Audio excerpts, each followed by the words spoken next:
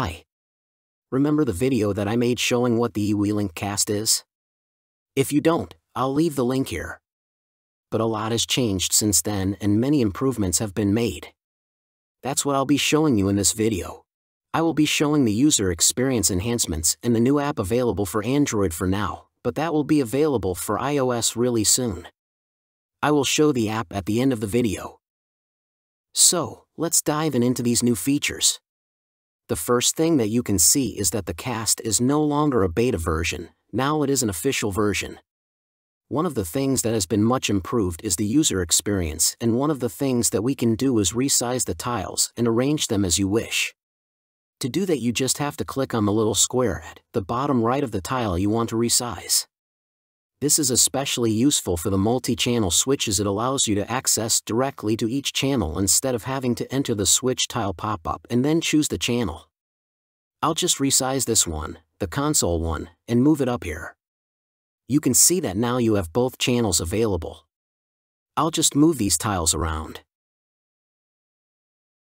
You can arrange the dashboard as it better suits you.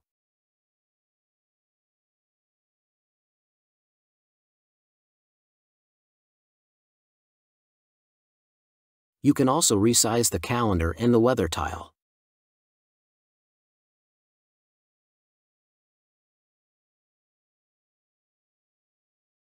You also have a clock tile now, with two sizes too.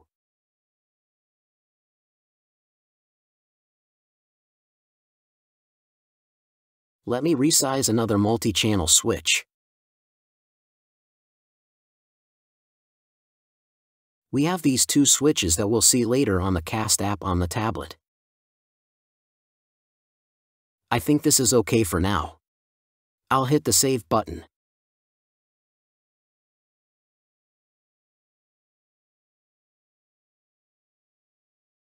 Another new feature is the custom text. As the name indicates, you can add text to your dashboards, and you can use it for several purposes.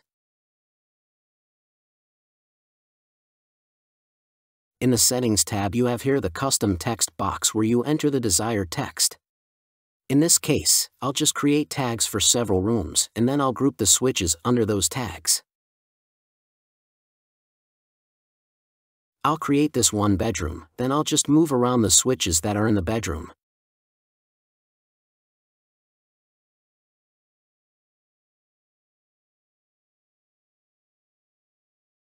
Then I hit the plus button and create another tag. The living room. And then I'll move the switches from the living room under this tag.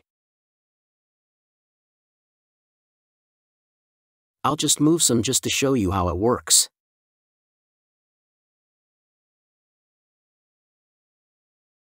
I'll create another one. I'll call it Entrance, and I'll move the switches from the entrance under this tag. So these tags will work as groups. I can group several switches under the text that I create. Okay, I'll click on the Save button. Another way you can use custom text is to create alerts on a certain dashboard. For instance, I'll create a new custom text on the bedroom's dashboard.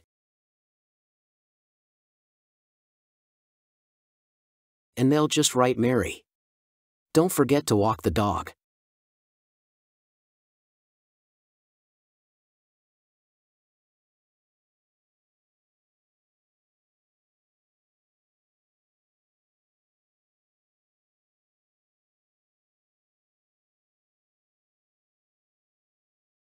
Don't forget to increase the size of the tile. I'll click Save. Another way that we can use the custom text is to create to-do lists. So I click on the entrance dashboard to customize it. So I write a custom text here with to-do and with several tasks.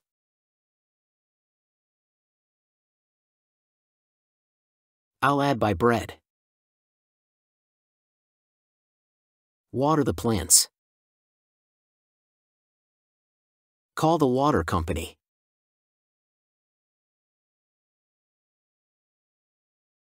I'll hit the Save button. What also is being updated is the number of devices that are compatible with the Cast. You now have almost every Wi-Fi switch compatible with Cast and more Zigbee switches. Now, for what I think is the biggest improvement, you have the Cast app for Android. This is a recent development and it's only available for Android right now, but I emailed them, and they told me that in mid-September they will be releasing the iOS version. So you just have to go to the Google Play Store and install the Cast app. I've already installed mine. I'll just click on the app and access it. As you can see, I have all my dashboards here.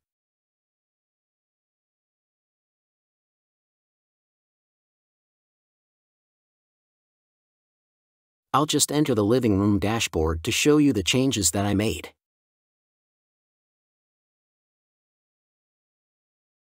The dashboard is exactly as I configured it.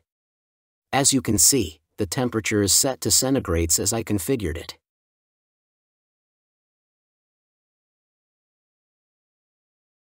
You can see the two switches here, the two multi-channel switches, and I can access directly to each channel without having to open the pop-up.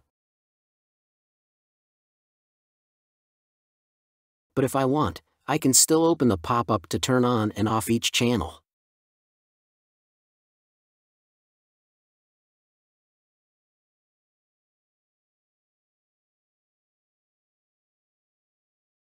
The other change that I made was to all the devices dashboard.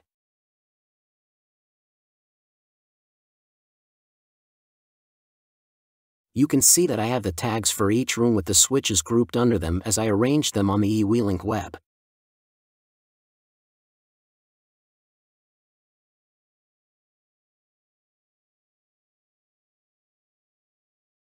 If I enter the bedroom dashboard, you can see that I have the alert that I created with the custom text.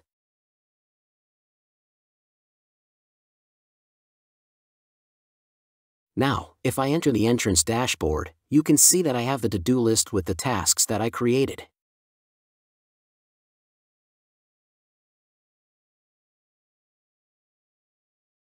In the top left you have a menu where you have the About option where you can see the current app version.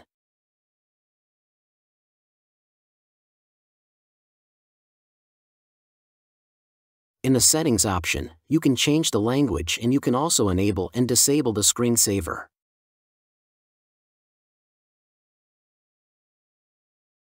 In the Voice Call option, you can make calls between Cast app devices. In this case, I just have this device with the app installed. If you have NS Panel Pro, it appears here and you can make a call. But if I get my phone and open the eWeLink app, you can see that I have a new device that is a Cast tablet.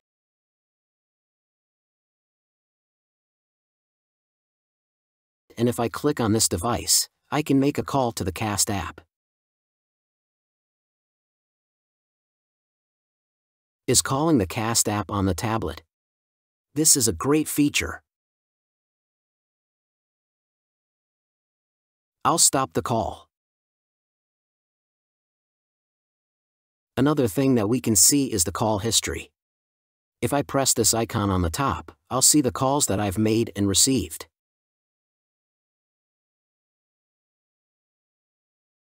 And that's it. There are some great improvements to the Cast dashboard. I hope this video helped you. If you liked the video, please consider subscribing. It's free. And if it helped you, press the like button. This way, you will be helping the channel to create more content like this. Thank you for watching.